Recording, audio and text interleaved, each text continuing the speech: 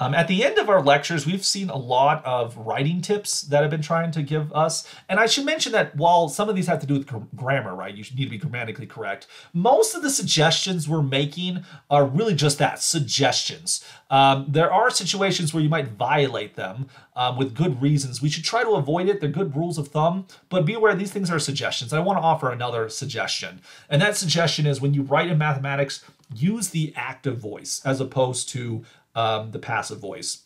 Writing in the active voice typically makes your writing more lively. It feels more active, hence why we call it that. Also, I should mention it typically makes things feel briefer. You can often say the same thing shorter in the active voice as opposed to the passive voice. But be aware that this is not a hard rule. It's just a strong suggestion. Because on the other hand, sometimes the passive voice can be the best composition of a sentence, but its usage should be minimized when possible. Did you just see what I just did there? I used the passive voice in my sentence. There's going to be times where you do use the passive voice, by all means. Try to use the active voice, but honestly, the rule that you should be going for is clarity.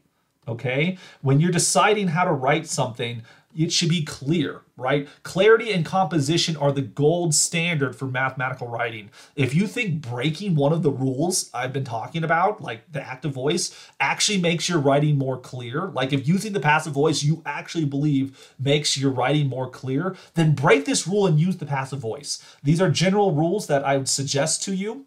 Let clarity be your guide. What is best for your reader? So let's look at an example here. Let's take the sentence, the value x equals 3 is obtained through the division of both sides by 5. This is an example of writing the sentence in passive voice. If we were to rewrite it in active voice, you end up with dividing both sides by 5, we get x equals 3.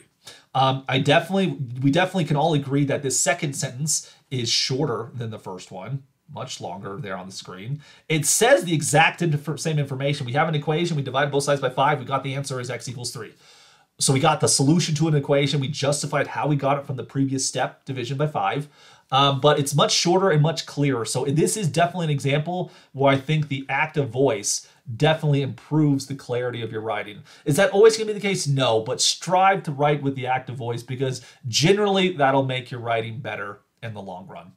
And so that brings us to the end of lecture 24. Thanks for watching. If you learned anything in this lecture or any of the videos you've seen, please like these videos, subscribe to the channel to see more videos like this in the future. If you have friends or colleagues who might benefit from these videos, feel free to share them with them. Share the videos with them. They will love them if you love them too. And as always, if you have any questions, feel free to post them in the comments below, and I'll be glad to answer them as soon as I can.